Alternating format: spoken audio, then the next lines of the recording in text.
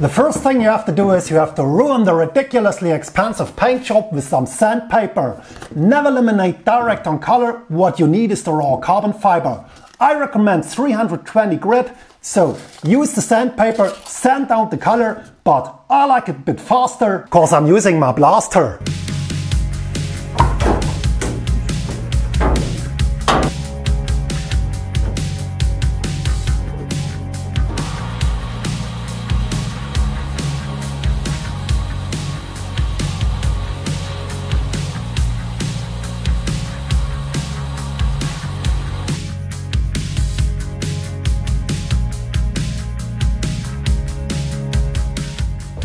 Yeah, that is what it should look like when you're done with sanding. From now on we have to wear rubber gloves because we need a super clean surface, and to clean the frame we can use rubbing alcohol and a napkin out of the cat butt.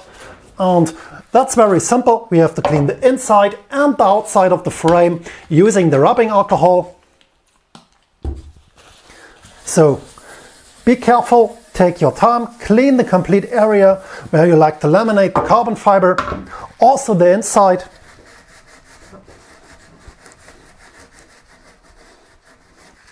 And when you've done that, it's time to cut the new carbon fibers.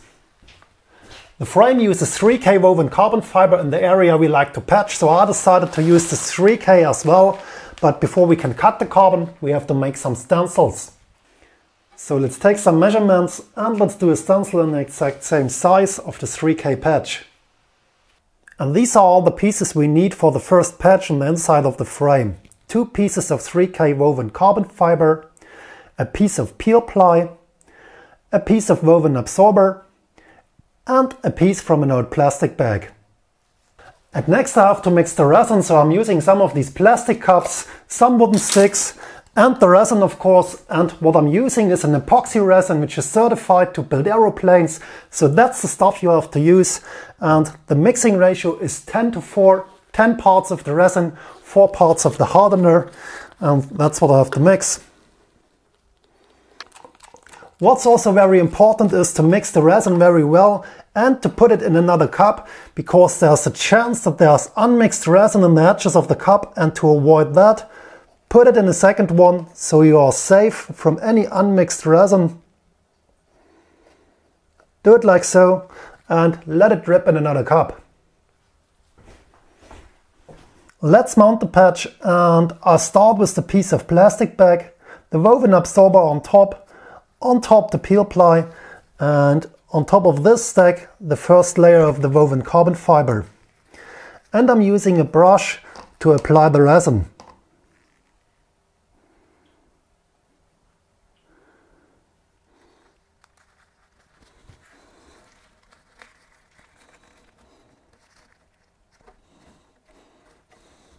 What we need now is pressure in the frame to press the patch against the frame, and to do that I'm using a ball bladder. I can put it in the frame. I use a ball pump to apply the pressure, and that's the trick.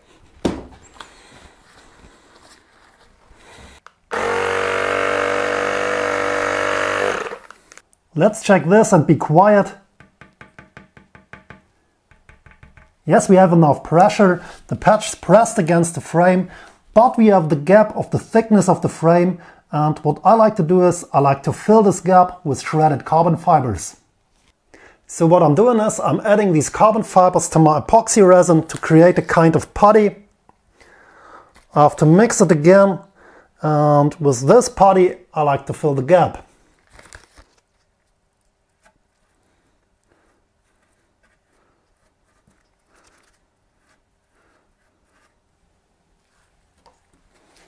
And I've created the second patch in the same way like before, which I like to apply on top, like so.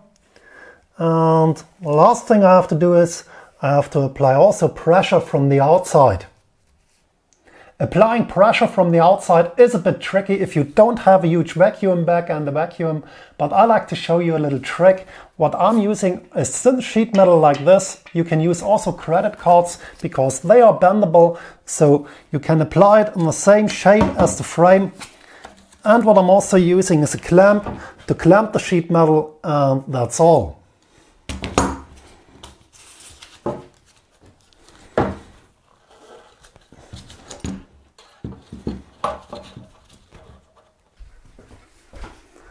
I've put the frame in an oven at 60 degrees Celsius and let the resin cure for 12 hours. If you don't have an oven, no problem, just let the resin cure for maybe 1 or 2 days at room temperature, that's also fine. But now let's check what we got.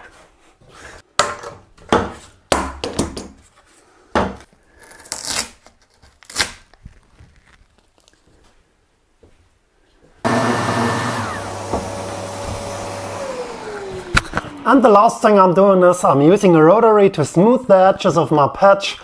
120 grit on the rotary, but you have to wear a respirator when working with carbon fibers because they are toxic for your lungs. So wear a respirator if you stand carbon fibers.